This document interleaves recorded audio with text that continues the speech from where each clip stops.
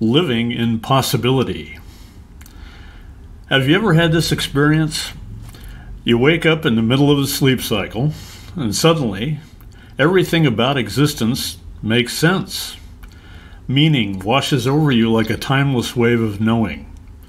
You are caught up in a cosmic moment of understanding and feel suspended in time and space, with your whole life laid out in front of you like a three-dimensional mandala.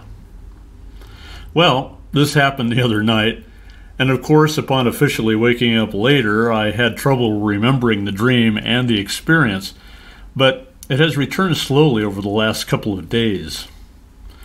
As I've contextualized the experience, it became about living in the unknown, but completely without fear, knowing everything was in its right place in correct time.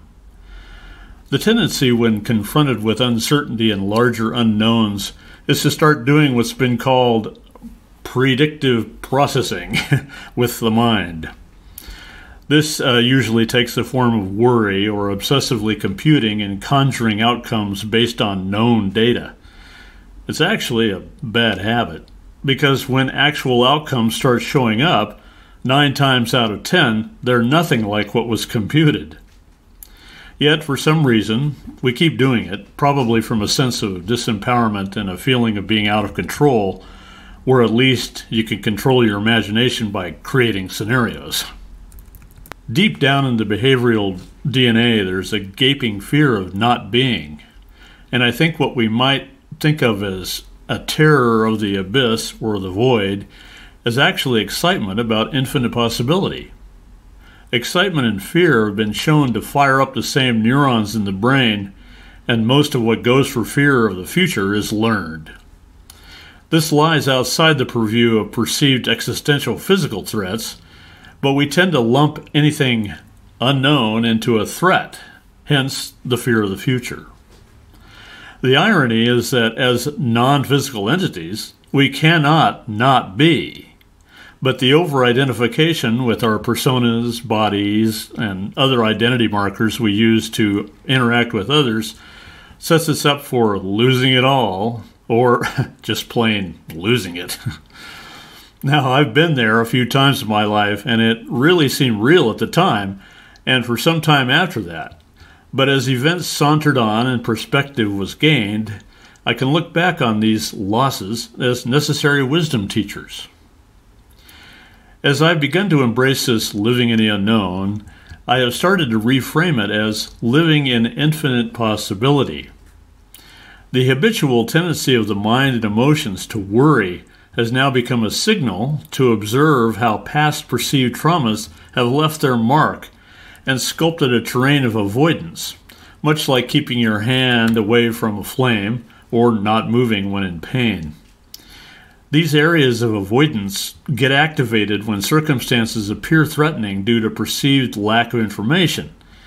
I've started to simply let all that go, and instead embrace the excitement of not knowing what wonderful infinite possibilities are precipitating all around me to become gloriously visible at some point. Along these lines, I've been experimenting with spending money, a big area of past trauma for me. And I've started to notice that every time I would spend, say, $50 for groceries, $50 of income would shortly show up, within a few hours or days. In 2 cases, the amounts were nearly identical, which made me start looking at this in the first place. I had no idea beforehand where these monies would be coming from, and in most cases, when I'm scanning for sales or income sources, I'm completely surprised about what shows up instead. By letting the unknown be unknown, it takes the limitations off what is possible. Just declare it. Show me something amazing. Or, I don't know or care how, just show up. And then remain mindful in the moment, observing the coalescence of events and circumstances as they unfold to answer your intent. I've also noticed that worrying doesn't seem to have any effect one way or another on manifestations. The problem with worry is that it is a way to stress the body and is debilitating. It's better to reframe worry into excitement or curiosity. Spot the past trauma, observe it, and then remain mindful in the present. The sage and I Ching master Wei Po Yang, when asked about what he had learned from a lifetime of studying the I Ching, said, "To worry is preposterous." Why would he say that? Well, because all of life is in support of being, and only when we cut ourselves off from that support by low esteem or self-destructive programming do we repel its support. Life makes life, and even death makes life, so either way, you're going to be alive one way or another. Why not accept the excitement, the support, and the love we all have inherent in being?